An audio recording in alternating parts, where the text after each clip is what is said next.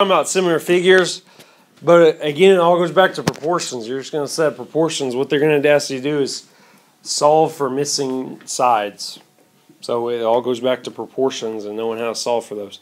What you need to know about similar figures are figures that have the same shape but not always the same size. What they're going to do is they're going to give you the same shape with two different sizes, and the reason we can solve for side using proportions are because they are at a constant ratio. The sides are proportional to each other, which you're going to see here.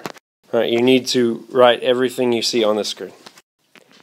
If two figures are similar, then there's two things that are mandatory about those things.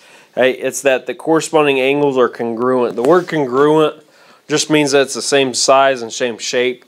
They have the same angle measure is really what corresponding angles that are congruent mean. They have the same angle measure, which is important. Hey, the corresponding angles that are congruent, that's important, and you'll see here in a minute. Corresponding sides are proportional. So even though they're not the same length, they're proportional. There's a ratio. Just like everything we've done this week is about ratios. Like scale on the map. The map on your homework was 13 inches. Well, for every 1 inch on the map, it was 20 miles. So that's why the distance between St. Louis and Kansas City was 260, is because it was a ratio. These are all, and it was proportional. These are all proportional. Here's what you're going to see. You're going to see this. Hey, this just means that triangle ABC, and this means similar to triangle XYZ. They name triangles based on their vertices. Vertices are the angles. Hey, this is angle A, and that's angle B, and angle C, and so they name this triangle ABC. And this would be triangle XYZ.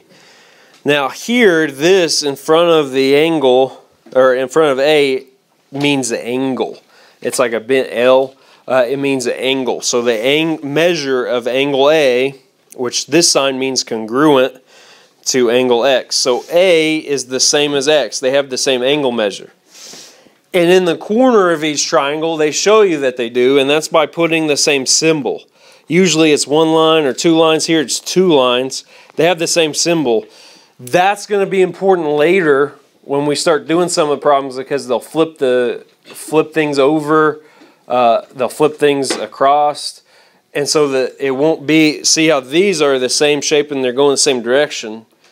They'll flip the triangles or the quadrilaterals or parallelograms, they'll flip them. And the only way for you to know which sides are corresponding are based on these angles. And you see that this is corresponding with that. They're the same angle. And you see that angle B is equal to angle Y. And you can tell because they have the exact same little symbol. And it's just one little tick mark. And then angle Z is congruent to angle C. And they've got the same little tick mark, little symbol in each. So that's what this means. This is a lot of geometry. You're going to see this a lot in geometry. Okay? The reason you need to know this now is because it comes into play when you're talking about sides that are proportional, which is what this means. Side AB, how they name the sides, it's called line segments. They're based on the angles. Side AB is from angle A to angle B. So this is side AB, and it's proportional to side XY. You know which one is proportional to because we look at angles. This is one tick mark, that's 2. This is one tick mark, that's 2. So these go together. That comes into play later on. Right? I won't ruin it for you, but you need to pay attention to which sides go with each other. BC goes with YC. This side goes with this side. And this side, AC, would go with this side, XZ. Right? That is important. Knowing which sides are corresponding to each other, meaning these sides are proportional and these sides go with each other, that's going to be important to solving your homework. Write this down.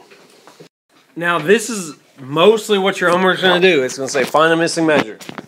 All right, I think there's one or two problems where there's two missing measures, but for the most part it's just one.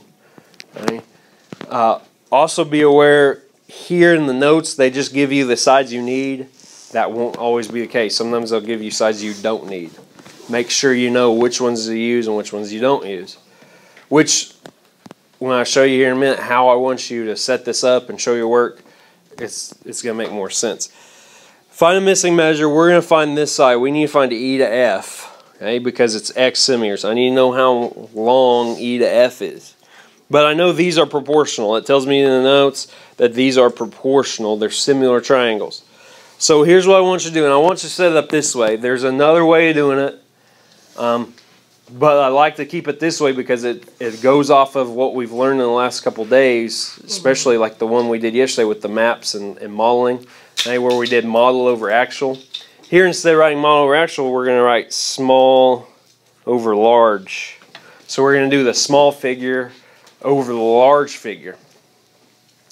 And always go that way. Now, if you've been taught a different way, and if you want to see another way, I'll show you that later. But I like to keep it this way just because that's what we've been doing. Small over large. And what I do is I don't just write numbers. I find that students that just write the numbers down, try to throw it in there, they get them wrong a lot.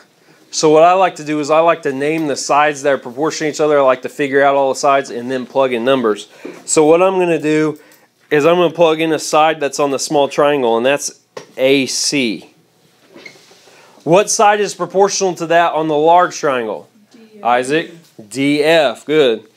All right. The reason I know that is by looking at the corners. I know that A is congruent to angle D. They have the same little tick mark. And the angle C is congruent to angle F. Those go together. So those are corresponding sides. And then I do another side. I do another ratio. The only other number they give me on a small triangle is B to C. That's the only other side they give me. So that's the side I have to go with, which that would be corresponding to E to F. All right. Later, they'll give you side that you don't use, that you can't use. So make sure you're knowing what you're... Now, once I've got the sides written down, once I know the ratios and all that, now I plug in numbers. AC was 4, DF was 12, BC was 6, EF was X. So I go just like we've been doing for the last several days. I cross multiply. 4x is equal to 72.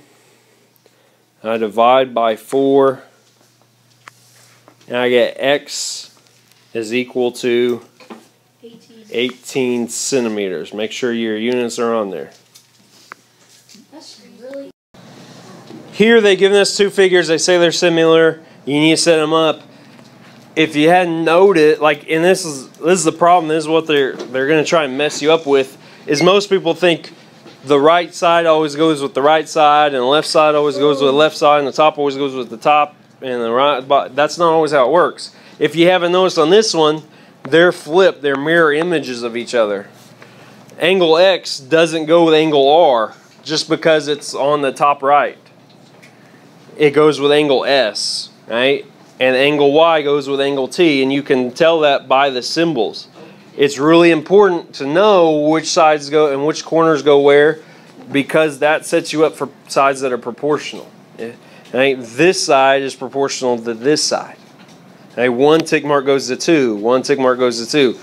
Right? If you went this side is proportional to that side, you would actually get it wrong. Right? Now here they only give you the numbers you need. But later in the homework they'll give you numbers you don't need and can't use. So make sure you're paying attention to that. So let's do it. Let's do small over large. WZ is the first side I'm going to do. What side is proportional to WZ? RU. Then I'm going to do WX. And the side that's proportional to this is RS. Or you can call it SR. It doesn't matter on the names as long as you get the two letters that you need. Then you plug in what you got. WZ is 4. RU would be 28. And WX was D. And SR was 49. So you cross multiply those. You get 28D is equal to 196. I divide by 28. I find D is what? 7. It's 7 feet. Make sure you have your units. Make sure, and that's important. Okay. Alright, so they're giving you two triangles, but they're not in the same direction. They're not facing the same way. They flipped them. So you have to pay attention, and I said this, you have to pay attention to the angles to figure out what the corresponding sides are, because a few of you did something that I told you to be aware of, and you forgot, I guess. Set these up as small over large. Always write it like this. Okay, and some of you didn't plug in the names of each side, and then you got confused on what goes where. Well, that's part of the problem, and that would be why most of you got it wrong. I'm going to say the one on the right's the smallest just by looking at the numbers. So I'm going to go with GH. And by looking and figuring out which one it's proportional to, right? Some of you had it as proportional to KL. That's wrong. It's proportional to JK or KJ. Okay. Because, and I know that for a fact because this is one tick mark and that's 2. This is one tick mark and that's 2. So this side goes with that side. Some of you had this side with that side, which is going to make it wrong. And then I do IH or HI, and that's proportional to KL. Well, some of you, again, you didn't write these down, and you just looked and you're like, well, this is on the right, and that's over here, so that must be. And some of you used 10. Some of you went GI. Do you see GI in here? Any of you? There's a reason you don't see GI. Because look on the big one. Does it tell you how long JL is? It does not. I don't know how long this one is. So how can I figure, can I put a ratio of JL to GI if I don't know how long they are? I can't use that as a ratio. Some of you did, and that's why you've got this wrong. Because you used 10. Again, part of the problem, ladies, please listen, part of the problem was you didn't list this out. And the ones that did weren't paying attention to these tick marks and figuring out which ones goes with which ones. Some of you went from 1 to 3 and got to 10, but there's not a number for that one. So I wouldn't want to use this side. And I said that. Make sure you're aware of stuff they give you that you can't use, which is 10. You can't use 10. So plugging in numbers, I get 4 over A is equal to 7 over 14. Cross multiply, 7A is equal to 56. Divide by 7. A is equal to 8 centimeters. That's right. Here's your homework assignment for today.